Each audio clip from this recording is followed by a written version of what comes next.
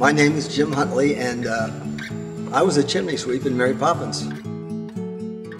Well, my friend Greg London called me up and told me he was doing this show. And he said, you have to come here and see the show and be here to experience this. And so that's how I wound up here. Oh my gosh, thank you for being here. Oh, it's our honor and pleasure to be here. We can't wait to see the show tonight. When I first came to Hollywood, I had to audition. But once you auditioned and then you did some important work like the Fred Astaire show, from then on, everybody just kind of said, okay, those are the guys that we want. The really cool thing about bringing my friend Jim and Melanie here together is I found out a while ago, but they actually met on a Disney film, and it was, and I won't say the name right, Melanie? The one and only original family band. Starring John Davidson. And a lot of people. And a lot of other people. Goldie Hawn. Well, Goldie Hawn was a dancer, at that time, an ensemble dancer. Yeah. It always surprises me when I discuss my credits, my career. It's always, oh my God, Mary Poppins. Who knew that it was going to be a classic, that I would be sitting here today talking to you about it. I remember that we were out on the back lot all summer doing it. It was very hot, and Uncle Walt had built a set outside, the same set that was going to be inside when we actually filmed the dance.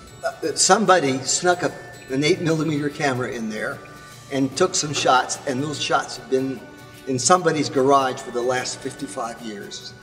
And I just recently acquired it. I kind of felt like I was going back to a class reunion, except nobody had aged. We were all the same. When we rehearsed that on the back lot, Uncle Walt built the whole set there. Yeah. That we rehearsed on all summer.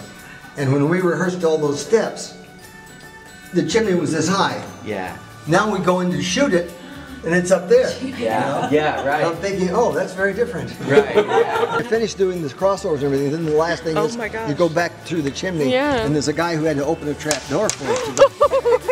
So if he doesn't open it, ouch. You know, so, yeah, we were doing our jobs and didn't think about being in a classic movie or what the next job was going to be. You know, that's why they call dancers gypsies. You go from one to the other.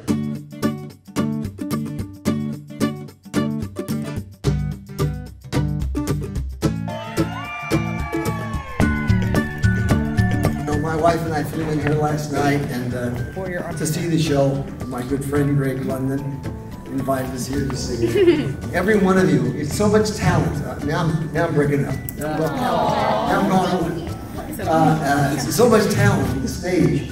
You need to be very proud of what you've done tonight. And Atlanta needs to be proud of you. So I'm going to present this plaque to my sweet, incredibly talented friend, and I'm going to tear up. Oh. It says, "You inspire us." Thank you, Jim.